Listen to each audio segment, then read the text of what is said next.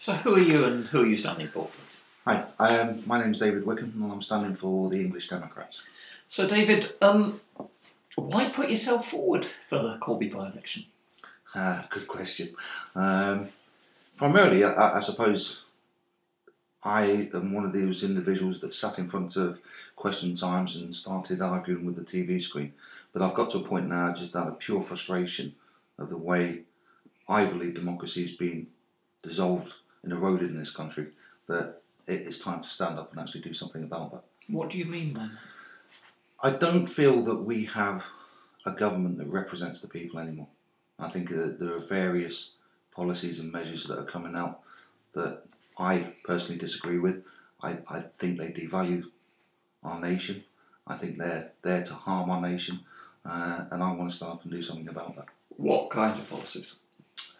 Well, if we take yes, we all understand that we have a global economic crisis. We've all heard the stories around what the bankers have done, how we've all had to bail them out, and we'll be paying those debts off for certainly our lifetime and our children's lifetimes. But yes, there were social welfare reforms already in the pipeline around that, but none of those have been piloted, none of them were sense checked. They're still rolling them out now regardless of the economic issues that we have. Certainly in terms of the ATOS assessments, Osborne's now saying he wants another 10 billion cut from the social welfare system.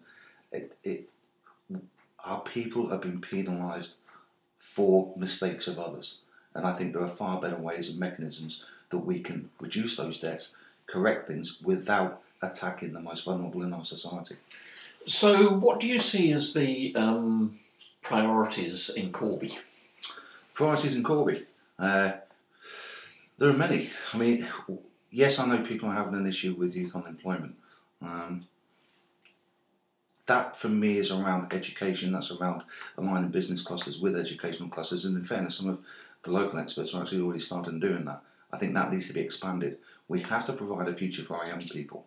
I think as well there's a knock-on effect to certainly now our young people, not just in Corby, nationally. Can they go to university? Well, if they do, are they forced into debt around tuition fees? So I think, again, that's having an impact on it.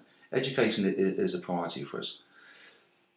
I think there's also an issue around what the NHS are doing in amalgamating all these super surgeries and bringing that in. That's a priority. And then the other priority for Corby, and again nationally, is immigration. Everybody that we've spoken to, that is the first thing that they hit you with. And yes, we're all aware of the arguments around that, but we have to have a common sense, adult conversation around them. You're standing as an English Democrat. Yeah. I mean, that's interesting because in Corby there are, of course, lots and lots of Scots people who are keen to have their own voice on Scots independence, and that's something that the English Democrats are interested in. Yeah, very much so. We're actually looking to have a debate meeting on the 10th of November to discuss that very issue. Yes, Corby has a very large Scottish or Scottish-derived population. In fairness, half my family are Scottish. My wife's Scottish. But do I believe in English independence? No, I don't. The British and the United Kingdom has always been stronger together, and we fully support the United Kingdom being together. What we have now is a situation with this devolutionary process that we've been given. We have three out of four countries, or nations as you prefer, with parliament/assemblies. England lacks that, which is why we see tuition fees, that's why we see prescription fees in England and nowhere else within the UK. The English Democrats strongly advocate an English parliament so that there is fairness amongst all four nations. And one of the analogies that I use when I'm talking to people is that I have 4 children. Would I have given 3 of them £5 pocket money and 1 of them £1?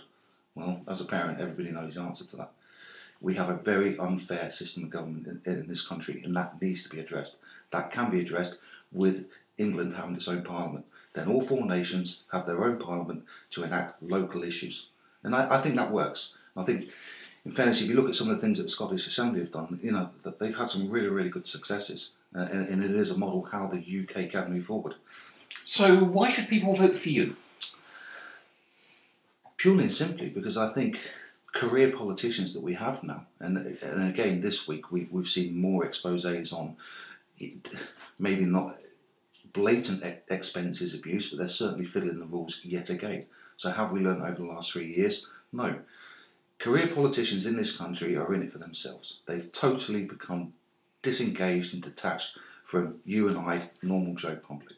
And I think the time is now to move over and actually put some fresh blood into Westminster.